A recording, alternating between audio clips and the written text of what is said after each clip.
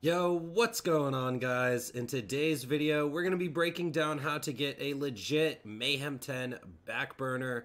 Now, if you guys didn't know, I already did a review of this weapon, the Backburner, but I was basically talking about how Agonizer's loot pool is bugged right now. So I found a legitimate way to actually get a Backburner to drop on Mayhem 10, and I want to review it because this weapon is awesome. Now, before we get into the video, don't forget to drop a like on it and subscribe to the channel if you want to see more Borderlands 3 videos. So yeah, let's get into it. Basically, like I said, Agonizer is basically bugged. His loot pool, he actually doesn't have a loot pool if you guys didn't know. He actually draws from Pain and Terror's loot pool. That's exactly where we are. We are all the way through the story at Pain and Terror. You can kill these guys one time throughout the story.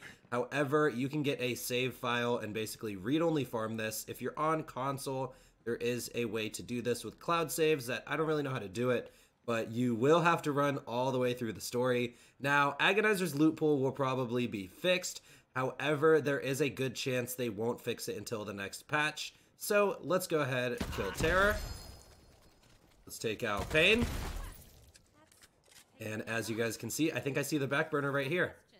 Wow, so we got a 300 Mayhem 10 Backburner. First try right on recording. That is sick. And basically, like I said, this is a way to get Mayhem 10 loot drops. Even here's a Dictator at Mayhem 10.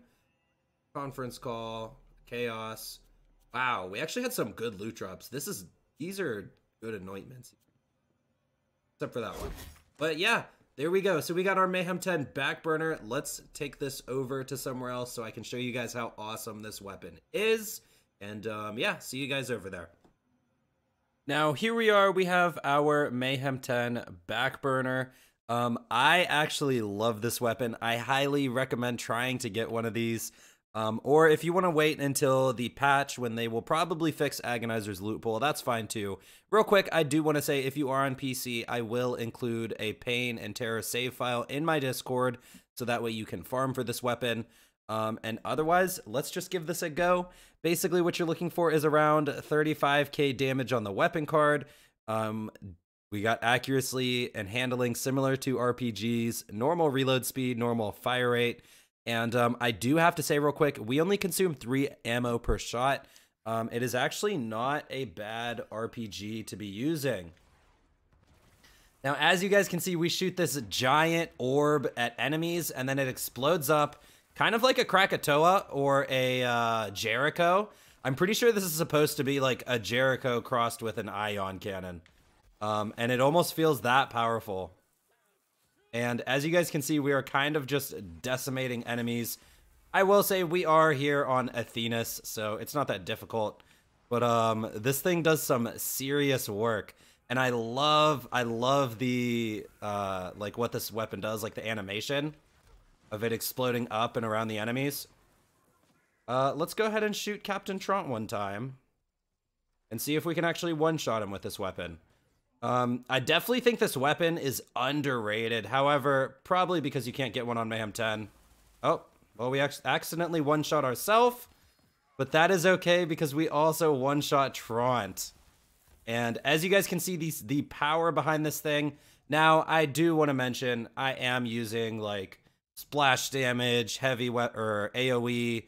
Like, I do have a build basically using this, but we are on Mayhem 10. And yeah, basically the potential this gun has. Now, let's talk about how this thing fires real quick. You guys definitely have already seen the power of it, probably. So basically, like I said, you shoot this orb. I kind of want to watch this in photo mode.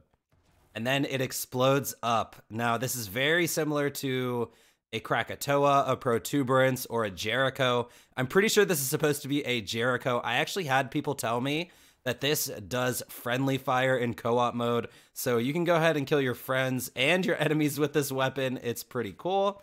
And yeah, I kind of just wanted to make this video real quick because we already reviewed this. This is a seriously awesome and powerful weapon. This is going to be great for mobbing and bossing.